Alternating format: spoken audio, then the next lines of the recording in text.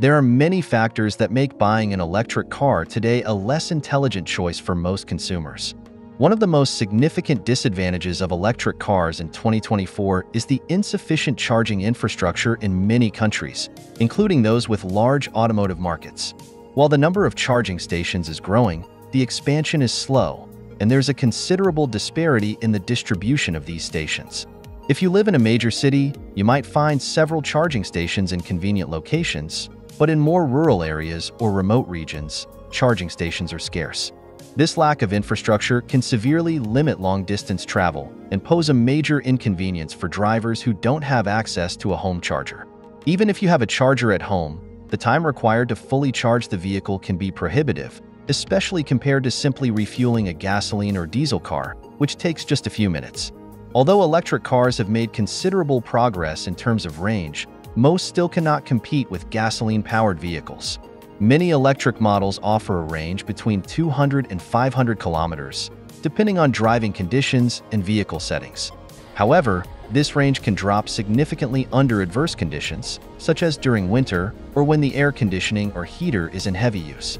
Moreover, government incentives, which often help subsidize the purchase of electric cars, are being reduced or eliminated in some countries. This means that without these subsidies, electric cars become even less financially appealing, especially when considering the costs of maintenance, insurance, and the replacement of expensive components like batteries. Replacing an electric car battery can be extremely costly, with prices ranging from a few thousand to tens of thousands of dollars, depending on the model and battery capacity. For many owners, this maintenance cost can outweigh any fuel savings they may have gained by opting for an electric vehicle.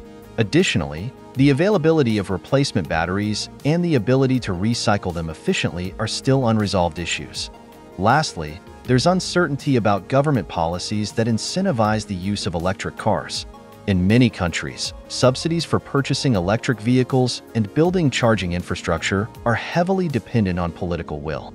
Changes in government or policy can significantly affect the incentives offered and the economic viability of electric cars.